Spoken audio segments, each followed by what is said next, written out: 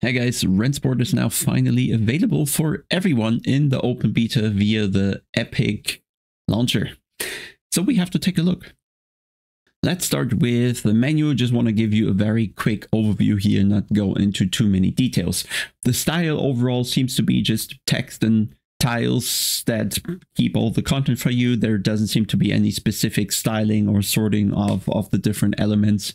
Not too much graphics involved there, a very functional focus, so to say. And you'll also see that when we go to the options, where you have a lot of them, I have to say. So audio wise, you can separate the different audio levels to your liking. Usually for sim racers, that means dialing up the tire volume, because that's where a lot of information is coming from. Though the game, even if you crank this up to 200, you probably won't hear much because the tires mainly stay pretty silent. We'll see later once we do the driving. In the video department, there's quite a few settings. They have 3 sub menus here. You can't quite see because I have this overlay there, but there's rendering and something else.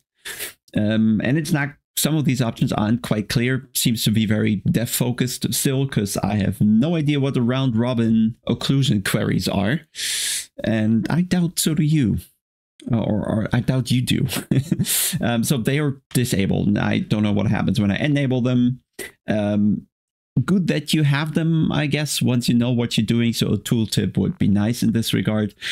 I don't know what separates these 6-7 settings here and why they need their own menu in terms of rendering, why they aren't under video where other settings are, but probably not relevant at all.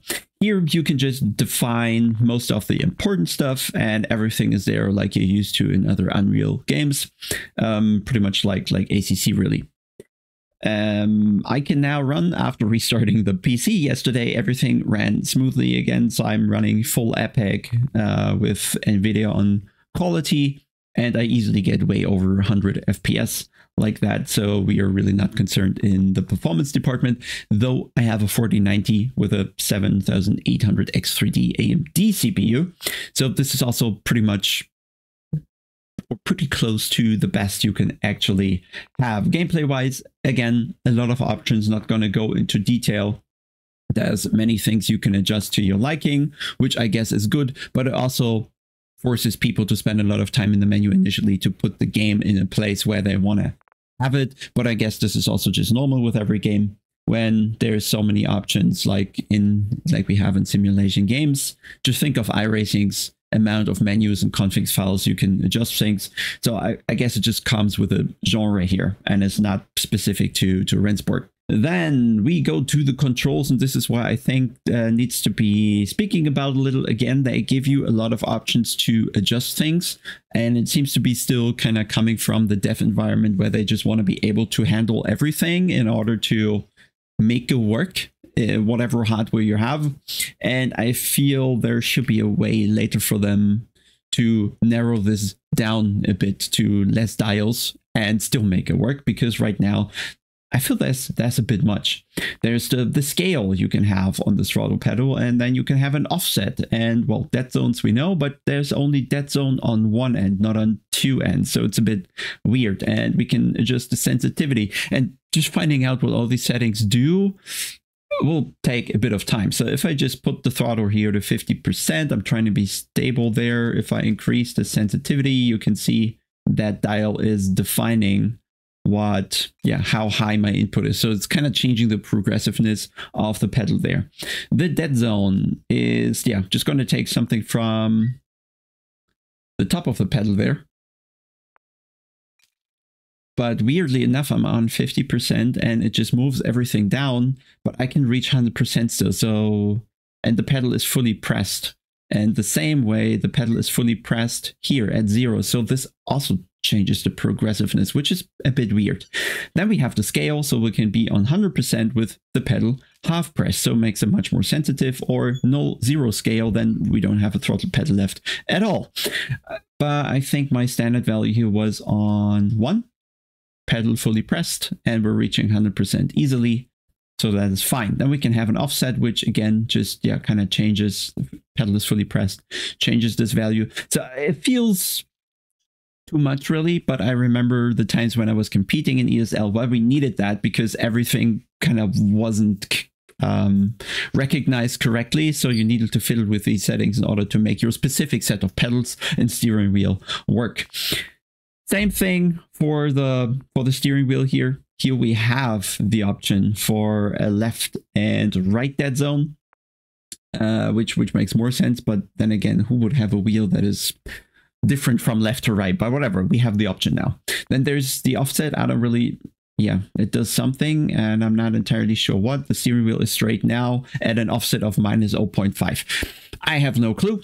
We just stick with that, okay? You can use the calibration here, but it's just taking the values I have in DI view for the Huizingwelt Ultimate pedals, so I can't really actually calibrate with that. It's just taking the values that I have in DI view. But again, it's all working. It's just a bit different than what we're used to, perhaps. Force feedback wise, we do not have a lot of dials, which is a bit weird because everything else they go insane, everywhere else they go insane with settings, and here you don't have any, somewhat.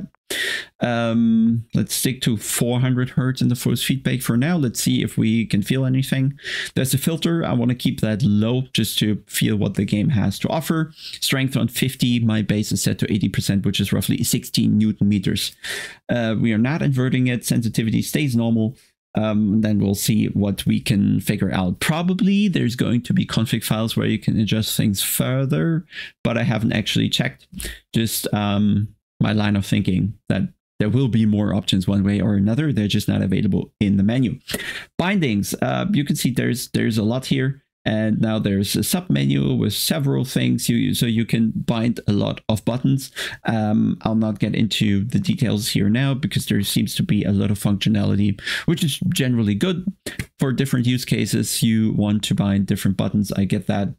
And we can probably just assume that you can do most of the stuff you'll ever need in terms of, I don't know, replay, flying around, getting the cameras and camera adjustments sooner or later once this is really working. I think so far the replay mode and the photo mode are not too advanced. So this will be something for a later time. But for now, all we need is something for the car. And that's about what we have in the menu here. So let's go for playing. There's the online contest. There's which is not too bad actually, to have a calendar here. So you can do or go to the time or day where you want to be. A couple filters here that I didn't really check. I just want to see all the races that are happening. You can see some are running, and who would have thought the only serious people flock to again are the GT3s. That's going to be disheartening at the end of the day. Anyway, let's move on. We might join one later, but for now we want to just do a single player session and assess the cars a bit. Again, we have the tiles here for selecting stuff. There's settings for the sessions we can do, the track, the car. Penalties and assists not going to be relevant in a single player. No AI is involved here. Could we even? We could not, I guess. We can adjust the BOP right from the menu, which is nice. We'll see how that works once everything goes online and if there's actually going to be a competitive scene outside of ESL. Let's stick to Road Atlanta now. Let's stick to the BMW M4 GT3. And the first thing you'll notice is that loading times, like we know from ACC and Unreal, are pretty low. So we are on the track quite fast, and we'll not wait any longer. I think I'm just going to check the audio levels here that you can still hear me over the engine, but this should be fine. You can see we're now running safely 110 120 FPS on all epic settings, pretty much the highest you can have. The LSS is on quality, so not much we are missing here. We can easily squeeze out more FPS should I need them. Quickly back to the menu now, to the gameplay, then to the display, because this is actually quite good. In iRacing, you just have the shortcut with Control J or K or something, and then you can adjust all the UI elements. There are a few more here that you can't see because they're outside of the screen, so you could have also the standings.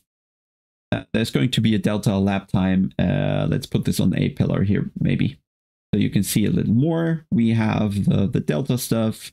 And here's a couple more lap times. So we have a lot of information that we can put on the screen. Here's more positioning, for example. There is a track map as well, but you see it's getting cluttered here, so we're leaving that outside of your view.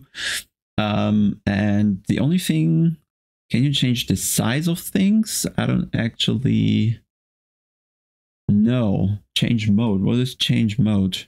Oh, it's on and off, and T is priority. So I'm not exactly sure what that does. I was hoping you could make it smaller or bigger, but that doesn't seem to be the case trying with shift and control. So for now, this is the size these things have. Maybe in the future they add an option to make them smaller, but good to have the flexibility here to move UI elements individually. But now to the driving part, which is probably what most of you are asking. So let's go forward. I know the brake bias usually is set very low here. They're mostly going minimum, I think, which is very low. Okay, I think we can go 35%. I think that seems too low. If we turn down the ABS, let's see if we just spin. Yep, that's a handbrake.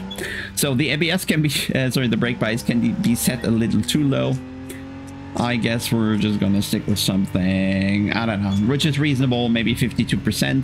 I know they are running quite high ABS in ESL, so we're gonna do this as well. TC wise, we're just gonna leave it there for now, because as long as you leave the TC on, things seem fine. But you can also tell the TC is basically working the entire time. I just turned the steering wheel a tiny bit. TC already engages. Not sure. Okay, if that is the way to go. Got a little much too much rotation there. I also have cloud shadows on, so you might be able to see the track getting brighter and darker at times, which is nice. But now we want to get into the driving. And in the GT3, I think everything is rather correct. I have to say the force feedback did improve from when I last drove the game back in ESL. There everything was even more vague, less connected, not really resistance in the steering wheel. There's a bit more now, okay? The steering wheel definitely tries to prevent me from steering, but it also seems like the steering forces don't really grow or become smaller depending on the grip you have. So it's a pretty constant force, I have to say, only interrupted by bumps on the track, which you can see there. As long, again, as the TC is on, and of course we get the oversteer and the force feedback, I don't think there's anything, and it talks to you. Like the general feeling for what the car is doing underneath you, how much it's rotating, or especially if it's over rotating, that information is there in the force feedback. But everything that is not oversteer or in the realm of understeer or a four-wheel drift or whatever, the steering wheel isn't your means of assessing what the car is doing. Your means of doing that is via how the horizon moves around you. The visual part here is going to be much more important for understanding what the car does. You can get some from the audio, because once the rear tires start spinning up, you get a lot of feedback through the RPMs of the car. But for that, we also need to turn off the TC. So now let me just pick up the speed a little bit, as much as I'm capable currently in that game, because I actually forgot a bit how that worked. But let's keep the TC on and do a somewhat fast lap and see how it is. The bumps are pretty rough here. I don't know how fast you can take this turn. Okay, and you see I was pushing over the front tire there, and you can see this in the tire widget pretty much. This is your reference, how you understand which tire you're pushing. If you push over the front, you're gonna see that tire glow up there, right? So I'm just overdoing it there a little. And that's how you get an understanding which axle of the car you're actually utilizing the most in this very moment. Because even when I crank the wheel fully, I'll do it here in a high gear, low RPM, you can't really hear the tires. There's just nothing, right? Takes quite some time for any noise to come up, and by that it's probably too late. You're too deep into the slip of the tire, you're heating it up, you're wearing it. So the audio clues from the tire are, yeah, not really there yet, which leaves you a little in the dark as well. So it's pretty much the same issue here that I recently complained about over at Le Mans Ultimate. There's a bit more audio feedback, it seems, for locking up a tire. So there seems to be different sounds for longitudinal and lateral slip. So if you slip the tire longitudinally, right, there's a bit more sound if you brake aggressively than if you just crank the wheel one side to the other.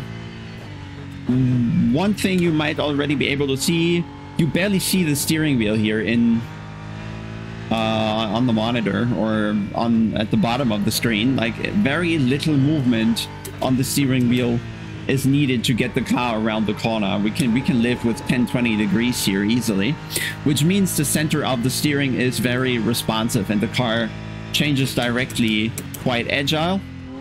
So it's very connected somewhat to the front axle in the initial increase of steering. But after the initial 10-20 degrees or something, everything becomes more vague and the response of the car pretty much is gone, which means the entire grip of the front tires seems to be available in this tiny amount of steering here, which is it's very responsive, so you can work with that. The force feedback is strong enough to work with this little range, but there is a lot of vagueness afterwards, and if you turn 20, 30, 40, 50 degrees, there isn't really a response from the game whatsoever. No extra rotation, no sound.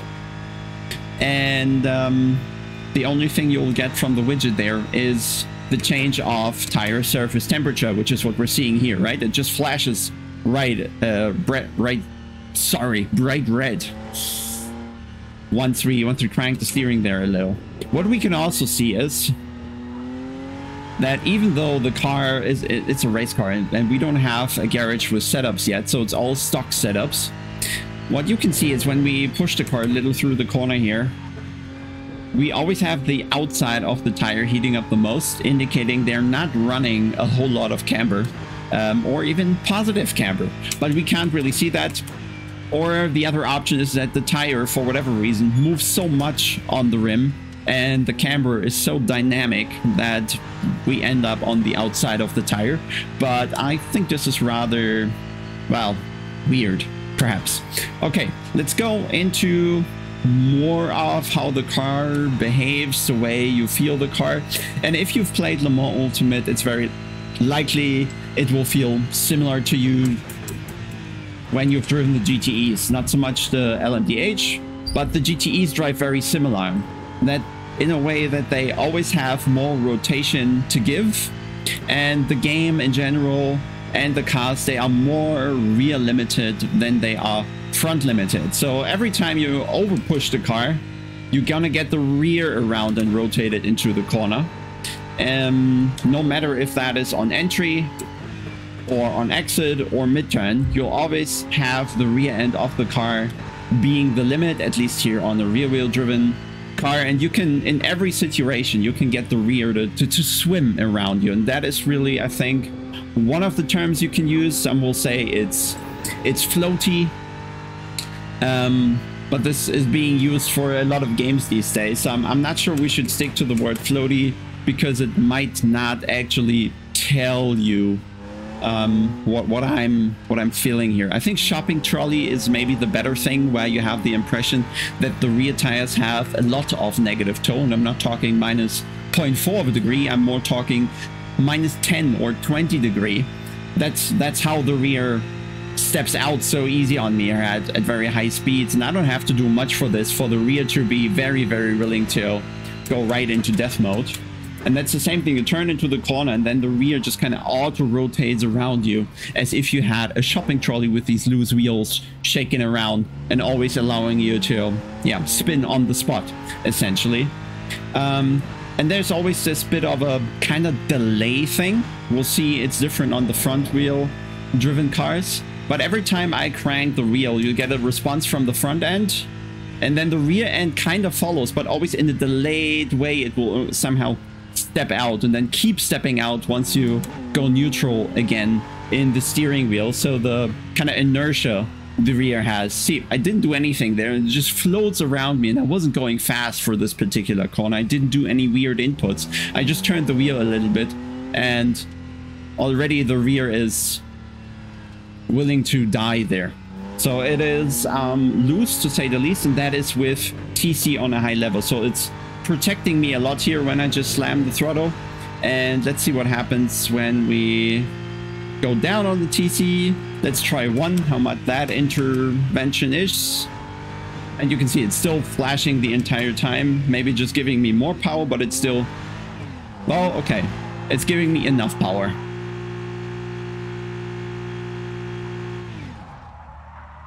Let's see if we have grip now. TC off. No. Nope. Okay, so the tires don't like temperature, which gives me a lot of iRacing vibes. Yep, still no tire. I don't know about you, but have you seen any real race car doing a burnout, then trying to drive straight and just spinning? I haven't. So that seems weird. The temperature sensitivity of the tires seem to be exaggerated, perhaps. Let's see if they come down again, though. Seems like it. Once we pick up speed, the wind seems to be enough. Let's hope we survive this corner. Pressures only went up marginally, though, given how much temperature it seemed like we had. But anyway, maybe it didn't sink in. In the previous versions, the behavior that I'm trying to describe here with the shopping trolley and the rear always kind of chasing the front end and sliding behind it in a bit of a delayed fashion, that was always there from day one, really. I don't have to, I'm not steering at all. I just kind of look into the corner, tap the brake, and the car auto rotates. That was always there. But what they did now, and that wasn't there before, is that the temperature on the rear tires goes up much faster when you go too far into the slide. In previous versions of the game in ESL, the tire sensitivity wasn't as harsh, or the temperature sensitivity of the tires wasn't as harsh. A, it wasn't producing that much temperature, and B, the temperature was not that much of a problem. And that seems to have changed. Maybe in an attempt to get around people going into this excessive slip, but they haven't sorted kind of this excessive slip. They sorted it in a way, in a kind of second level, where they are now giving the tire excessive temperature and making the tire very temperature sensitive, which forces you to stay away from that slidey driving. But essentially it's still there, just that it's not viable anymore. And I think this is something else than fixing the behavior in the first place. So either they think this is correct behavior, which, fair game, okay. I'm not a game developer. I didn't access real life cars. I haven't spoken to many engineers, so perhaps there is some truth to it. Or they can't fix it, which would be worse.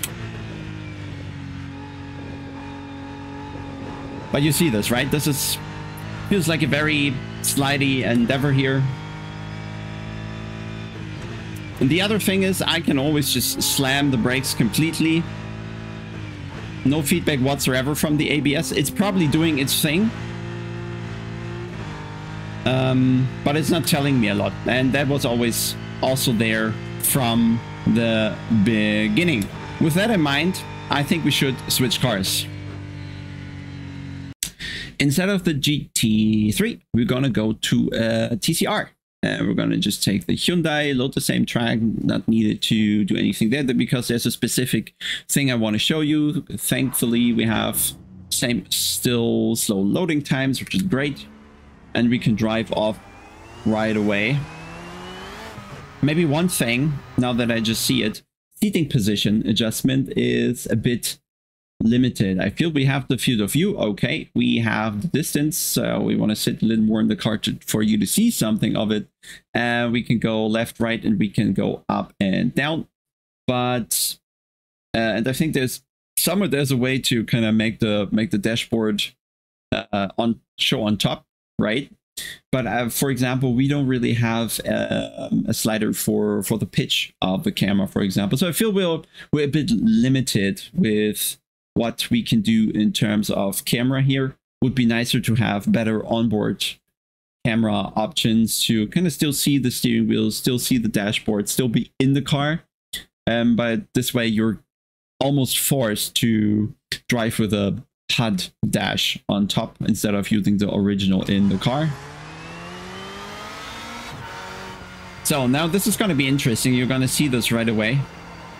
There is pretty little response in the front wheel driven cars to the steering input. So they are suddenly not as responsive anymore as the GT3 was. Right? I can do much bigger movements here in the steering wheel. The car is hardly responding at all. Whereas on the GT3, very little was enough to get the car into the corner already. So this is insanely sluggish feeling here. And the other thing is, not that it's just unresponsive and not sensitive in the first place, it also feels delayed. And let me show you what I mean. I'm just going, so just left, right here, nothing pretty much happening. But if I keep it into one direction, it feels like almost there's 3 or 5 tenths or so in between my steering input and the tire actually gripping up and changing direction. And that is, yeah, I was not going faster, but I guess sand is pretty slippery, so we'll ignore that. But that curb is harsh on the steering, especially when you're going slow. Hello, fire truck. Hello, tow truck. Okay, that was bouncy, so we have that in force feedback, you can tell. But we don't have anything from the road in the first feedback. And this is just... this feels even more like we're swimming here on the road.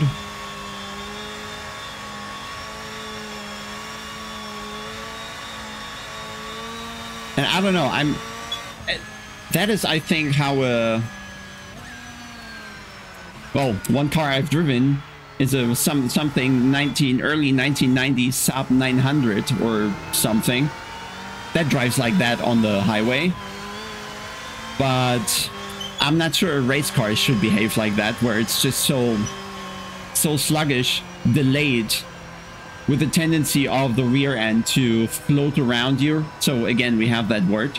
But it seems very weird. It doesn't feel like you have a strong connection between the tire and the tarmac. It doesn't feel like rubber gripping up on concrete. It feels more like,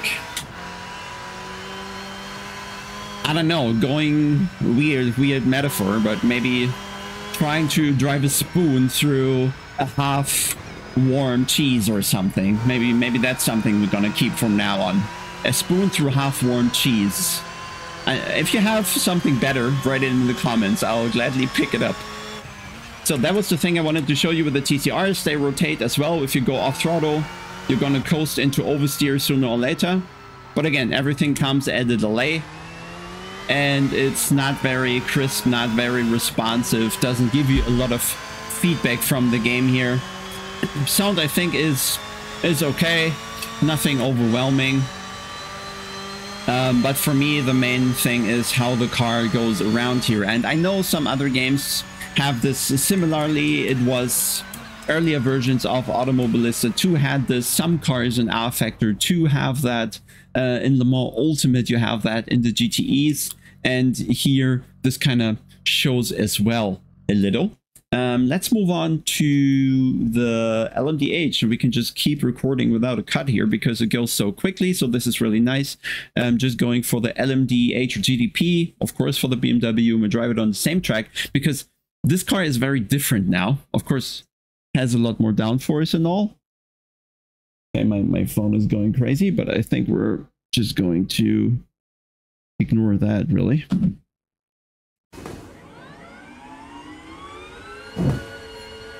Oh, we're gonna get the engine at some point here. Okay, second gear does not have any thing from the electric engine.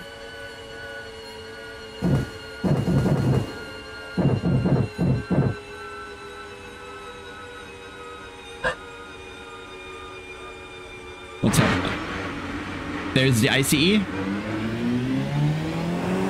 And I think this sounds well, especially from the low RPM. This sounds good, and the higher RPMs not so much.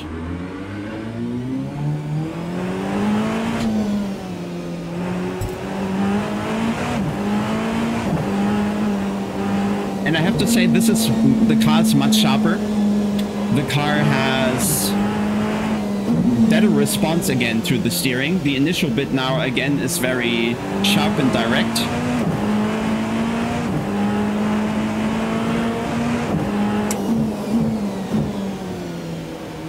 So you have more, it immediately feels more precise because it really goes where you're putting the steering wheel. So it seems like this might be a bit loud. So let me quickly turn this down a little, just so I don't start screaming. Yes, we want to save. Can we please keep driving? Thank you. Well, it's still loud, so I'll turn it down here. So it's much sharper, better connection, makes it more easy for you to be precise. You can still tell. You give it an impulse and the rear kind of keeps moving for a tiny period longer than your steering input really is, which is just kind of how this game is at the end of the day, right? Grip does not have a definitive point. Grip has a spectrum, a very wide one. Oh yeah, it's bumpy. So you'll never feel as much in contact with the road. Everything is kind of negotiable. Everything is a bit vague, and you can have the same corner speed at different yaw angles of the car with different steering angles. But it doesn't tell you like directly, this is the way you need to drive this. It always feels like there's a bit of room to do whatever with the car, but it's going to follow the same path. Locking the outside there on the curb, which is good that I noticed it, but I only noticed it because there was a very vague sound of tire locking up, but more so I saw it in the tire widget flashing up red. There we go. Telling you that you're locking up the front tires.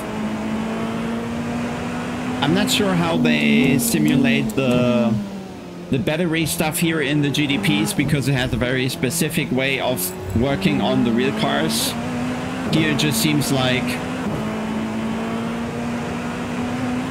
I have no modes to adjust. The battery is just draining. Is it recharging? It is. But we're not hearing much of that. We mainly hear the ICE. Tiny bit other noises there in the background. So let's try to see how fast we can go here. Can we just steer more? Yeah. And that's the thing. You always have more front end than you have rear in any situation, really. If you want to go around that corner, just steer more until you lose the rear pretty much. So understeer is not something that exists, right? You'll always get the rear round. Which is, again, a bit of this shopping trolley feeling that it just seems more muted here than on the GT3. Which is a good thing, but it's still there, you know? And probably you shouldn't go there too much, but it seems like there's going to be a very fine line where you have to tap into that. Insane brakes, I was gonna say, and then I missed the corner. But these cars are fast, and it comes across, I have to say, especially with the bumpiness of the tracks. You get a good impression of the speed here, so can't complain about this too much. My main thing is going to be the force feedback. I get all the bumps, but I have no information about the grip or the rotation of the car here until it is actually oversteering, and then it's usually too late, right?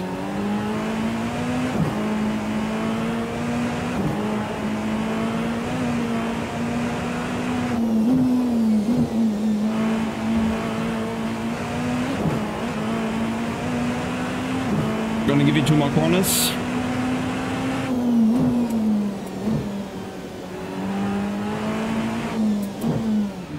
And we also have the LED lights, of course, indicating the lockup. I'll show you one more time. Look left and right of the steering wheel. And the more lights, the more locking up you are. Okay, we'll leave it at that. This is a bit better than the GT3s. It still has the bit of extra rotation from the shopping trolley feel, but it is more responsive again than the TCR. And I think, let me see if there's more to show you. But for the time being, I think this is all the content the game has. There's the GT4s. Honestly, I found them dull. Maybe that's just how GT4s are. They are, I don't know, they're just too slow without too much character. They don't have enough power to get the rear round. They are too heavy to, I don't know, to actually spark any interest. It's all a bit lazy and therefore not so much my thing. We could do the Praga, but I think this was one of the worst cards they had so far in the game. I did not pay 70 euros for the GT3 RENNSPORT, which brings me to one more point we have to really do about this game here. Everything I showed you is free content, but there is a will to collect money. And 70 euros, like even EA Sports, is not pulling up 70 euros for FIFA every year. Well, are they? Or for the F1 game, unless it's Ultimate Edition or something. And like these are drastic prices. And what you get is this car. You get 2 further car purchase credits. You get dynamic livery, static livery. Come on. And badges for 70 euro. So it's difficult, okay? It's difficult. You can pay less, of course. It gives you car purchase credit and a badge. It doesn't give you the liveries. It doesn't give you the GT3 RENNSPORT. So I'm a bit on the fence here, okay? I get the free to play. And they have to make up with this from people who actually want to pay for this. But I think this is really risky.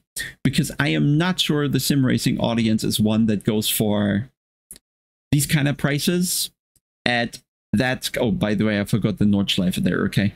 But these kind of prices for this amount of content, especially for a game in beta, for a game that hasn't proven itself, for a game that doesn't have an active community. There is so much missing to actually pay 70 euros, to justify paying 70 euros, that it doesn't seem like the pricing here is made in order to attract people with the content in that somehow. 70 euros really is a lot for what there is. So you're cross-financing the free-to-play, which is a normal model. But again, we're in what they call it open beta now.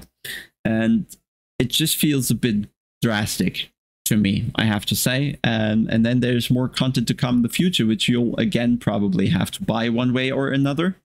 So without the game being fully out, you can probably soon be 100 euros into your bank account without the game actually being released. And I think we are seeing that they had quite a bit of investment leading up to this point here. So they've developed, so the first showing of the game was, maybe we talk about this here a little. The first showing of the game was 2022, April or May in Munich, in the first event among the esports teams. But to this point, they already had to at least put in 2-3 years of development to get to this stage. So by now, we are probably 4 or 5 years into development where they haven't earned anything. So now they have to make up for 5 years of investment. And it shows in the pricing here, I think. And I'm not entirely sure it's going to work out because the prices are too steep. Okay. I would love to give you a view of the Nordschleife, but honestly, I do not think that 70 euros are worth it. Do I get the Nordschleife for 40? Yes, but also that I don't think is worth it. We got it for 10 on ACC. Of course, we had to buy the base game there as well. But if you just go to Steam right now, there's going to be offers every now and then of Automobilista, of ACC, of AC. Even iRacing has offers every now and then for you to get content cheaper. And the more content you have, the higher your discount you get. So I'm not sure this pricing model here is putting itself right in the path of the amount you pay for iRacing. And bar the subscription, I get that. But it doesn't offer nearly as much. Like, it's not even close. So I think this is a tricky positioning here. Above all the other pay once titles, so to say. and going into the direction of iRacing without offering anywhere near to that. So I think, yeah, this is something to discuss. Of course, it's your choice whether you find it play-worthy, buy-worthy, or not. Maybe let me know in the comments, and we'll call it a day for now. I'll see if I manage to stream the other day, or yeah, testing the multiplayer here a bit. But for now, bye.